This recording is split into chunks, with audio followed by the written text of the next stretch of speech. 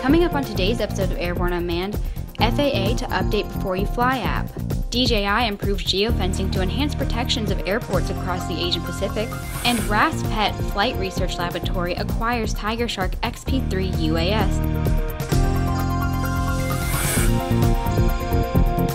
Welcome to Airborne Unmanned, a weekly news program covering all things unmanned. In partnership with AUVSI, the Association for Unmanned Vehicle Systems International. I'm Sophie Herlock. Our top story of the day, the FAA has partnered with Kitty Hawk to redevelop B4UFLY, a new and improved mobile application to help drone operators learn where they can and cannot fly. The project is being done at no cost to the FAA. The B4UFLY app will continue to be available to the public until the new app is deployed. The data will continue to be updated, but no new features will be added. The acting FAA administrator, Dan Elwell, was quoted as saying, "We want to provide drone pilots with the best tools possible so they fly safely and responsibly." The agreement made by the FAA and Kitty Hawk back on February the 13th will provide the public with a mobile application that provides recreational drone pilots with situational awareness. The app is scheduled to launch this year. In the next Unmanned Minute, we'll take a look at a few stories that are making rounds in the unmanned vehicle community.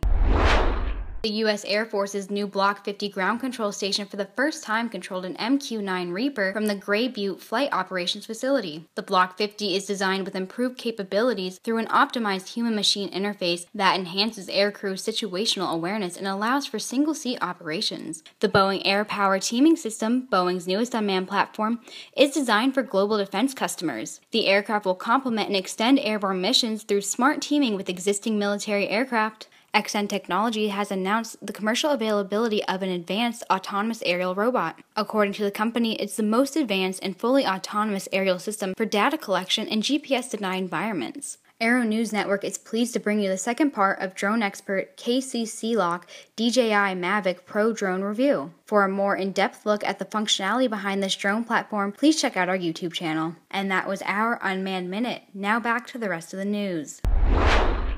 DJI is improving its geofencing technology with the launch of Geospatial Environment Online 2.0 system in 24 countries and territories in the Asian Pacific region. The new system created a detailed three-dimensional bow tie safety zone surrounding runway flight paths. The new system reflects the safety risks posed in those areas and is more flexible in lower-risk areas. DJI's Geo 2.0 system has been implemented in the United States last year and more recently across Europe. Mississippi State University's Raspet Flight Research Laboratory acquired two of the latest Tigershark XP3 aircraft.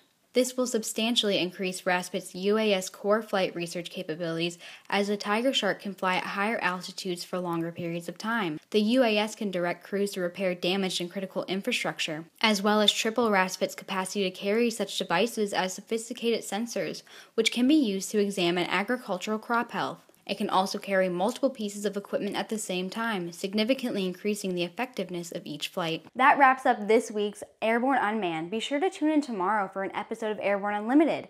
And if you would like real-time 24/7 coverage on the latest aviation and aerospace news, check out our website at aero-news.net. I'll see you tomorrow.